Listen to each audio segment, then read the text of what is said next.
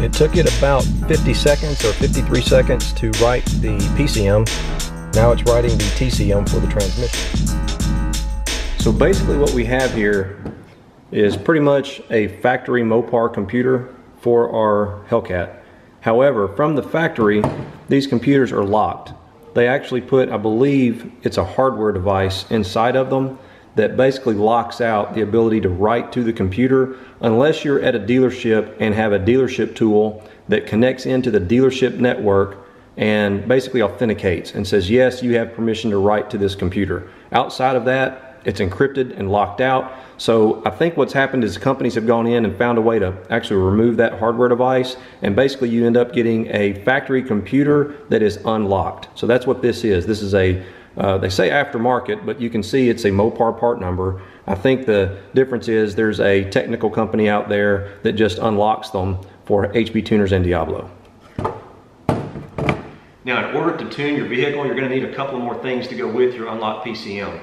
Diablo is one option. This is called a Trinity. This is the T1000, it's the older one. There's a new one out, I think they call it a T2 or something. I haven't messed with it, so I can't say how well it works.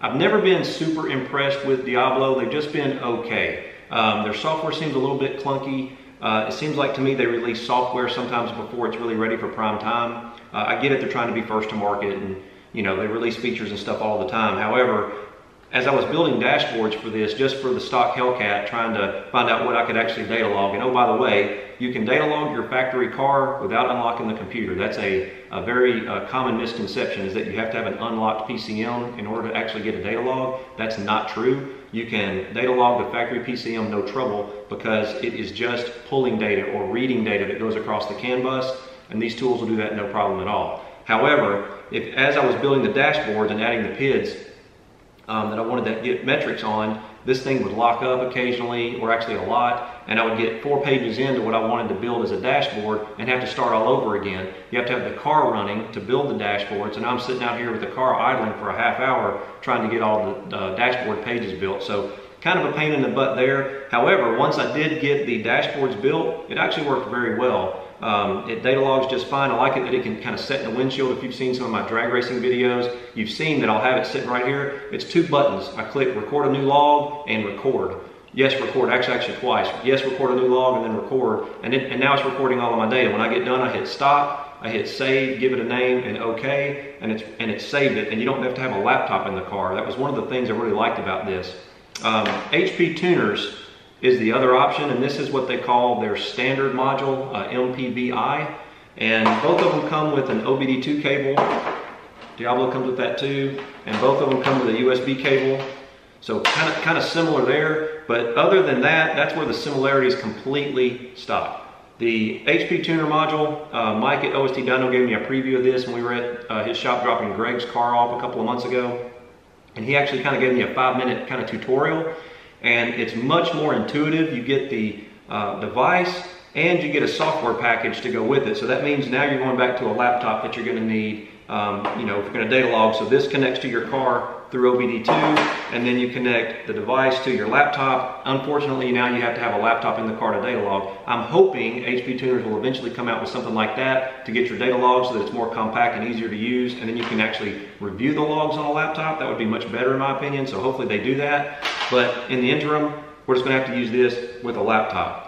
On the Hellcat, after talking to Mike, I've decided I'm going to go with HPTuners on that vehicle just because it gives you a much wider array and a better overall software package to use for tuning. The very good news and the big difference between Diablo and HPTuners is when you buy this, you actually get the tuning software with it. So it comes with it and you get credits basically. So now I want to tune my car, it costs 6 credits, let's say, and I think that's actually what it costs. They're 50 bucks a piece. So I go buy 6 credits and I tune my car. And oh, by the way, the tool comes with 8 to begin with. An older Challenger, it takes 2 credits. So I could potentially buy one of these, tune my car and tune a friend's car, all included. You're not tied to the Diablo tools, they're tied to a VIN. So once you marry this to a car, you can't use it to tune any other vehicle. Now you can use it to data log other vehicles, but you can't use it to tune other vehicles. They lock it to the VIN number.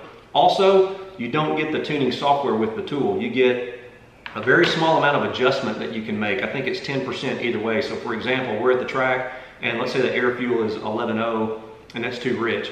So we want to adjust that back and lean it out a little bit. You've only got 10% of adjustment either way, rich or lean, when you use one of these tools. So a little bit limited there. If you buy the software package to go with the Diablo tool, I think it's like $2,500 or $3,000, and it's called CMR. So most of the time only a shop would spend that kind of money to get that software package that's already included with the HPTuner module. Now it's not called CMR, obviously. This is called VCM Suite, I think is what it's called. So it comes with the tool, all in one package. Very nice. And one final thing I'll mention about the two tools is that even though I'm going to tune the vehicle with HPTuners, I can still use my Diablo Trinity to data log with, as long as I don't need something in the data log that the Trinity can't detect. So HPTuners, I think, has a good hold on the wideband sensors in the Hellcat. I've never been able to get them to work on the Trinity. So initially when I'm dialing the tune in, I'm probably going to need to use the HPTuner software with a laptop. But once I get it dialed in, I can go back to using just the Trinity like I like on the windshield to make things simpler. Well, just to be sure something hadn't changed, it's been a while since I've used a Diablo tool for tuning. I went and looked, and they actually do offer licenses now similar to what HPTuners does. However, it's only for specific tools. You have to have the Intune i2, i3, or T2 to tune multiple vehicles, and it looks like an extra license is $149. So at least you're not tied to just one vehicle anymore, but I'm still going to use HPTuners, number one, to try something different, and number two, after seeing the software and the fact that it's included, it sold me on using it as my tuning solution. Okay, next, hook up your HPTuners USB key to your laptop. Should have been in the box with your tool, and it'll open up a window that looks like this, and you're going to want to grab the VCM Suite and just double click it to install. Yes to the agreement. Let it tell it where to go.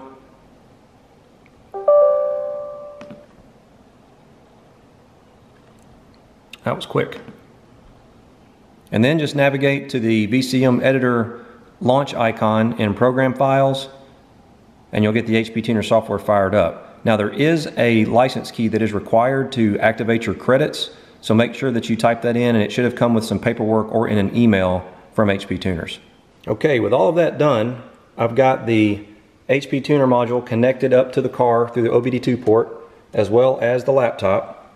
I'm going to launch HPTuners. And now the first thing I recommend you do is download your factory tune out of the car. That's the very first thing, and that way you've got a copy of it. I would make backups of that. If you ever need to go back to factory, you'll be able to do so. So we're going to do that now. So we have to key the ignition on.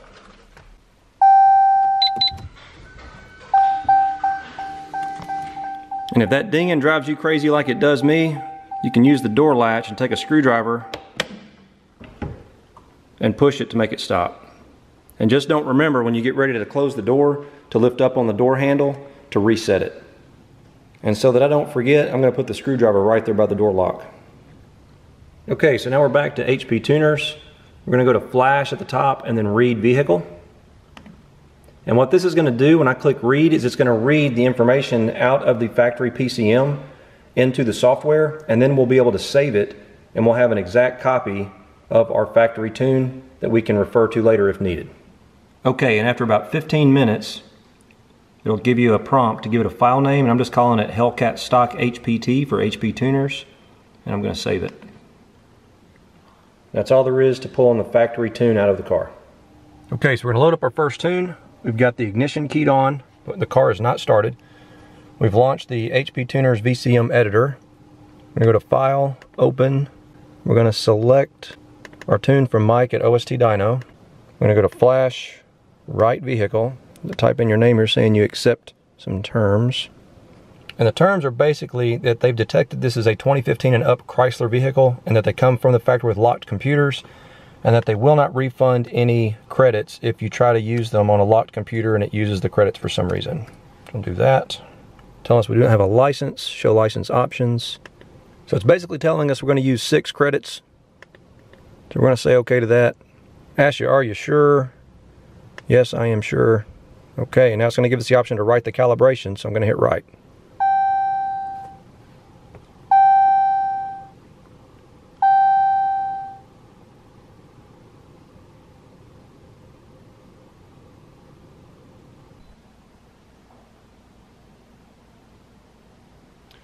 So that's all there is to putting a tune in your modern Mopar, particularly Go Man Go here. It takes about 2 to 3 minutes to load the tune up. And keep in mind, there's 2 separate computers in there that get tuned. One is the PCM, that stands for Powertrain Control Module. That's your engine. There's a separate one called the TCM, Transmission Control Module.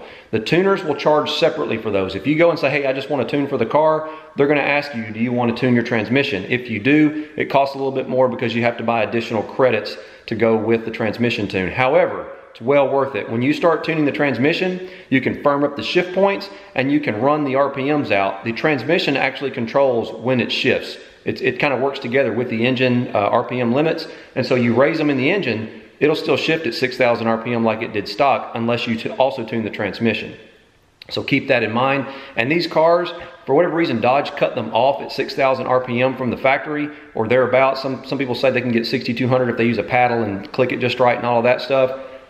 However, these cars make power way on out there. I've heard of them being spun up to 6,900, 7,000 RPM. Now, I'm not that bold and not gonna go that far, but 6,400 RPM, 6,500 RPM probably isn't a problem. And they make about 70 more horsepower in that RPM range. So it's well worth the money to go ahead and get a TCM tune with your PCM tune. So get both.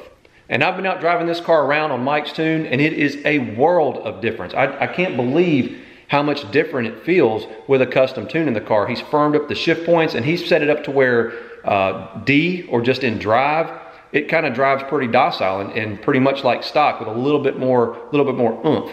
Now when you shift into sport, and especially sport with paddles enabled, it's a whole different ball game. It changes the dynamics of the car in each mode, and he's able to set that up in that TCM tune, and it's phenomenal. So I highly recommend you get a custom tune, even if you're bone stock. Now we just need to get the car out to the track with the custom tune and see how much faster it'll run versus stock. Hopefully you liked the video. Give it a big thumbs up if you did. That helps me get these videos kind of out in the YouTube land and into those algorithms, and they get picked up by more people. They help me get subscribers and get more views, and I appreciate you guys that do that. Check us out on Instagram. It's @Speedys_garage, as well as our website, www.speedysgarage.net, and I will be seeing you out there.